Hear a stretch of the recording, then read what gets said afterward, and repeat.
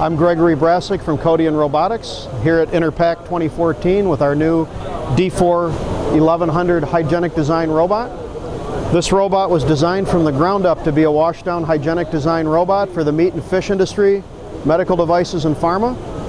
This robot was designed with 316L stainless steel and Type 1 titanium construction. So it's chemical resistant, can be washed down with hot caustics.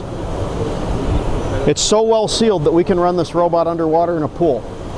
We feel that there's a great market for this robot out there in the fish, the meat industry, pharma, medical devices, as I said.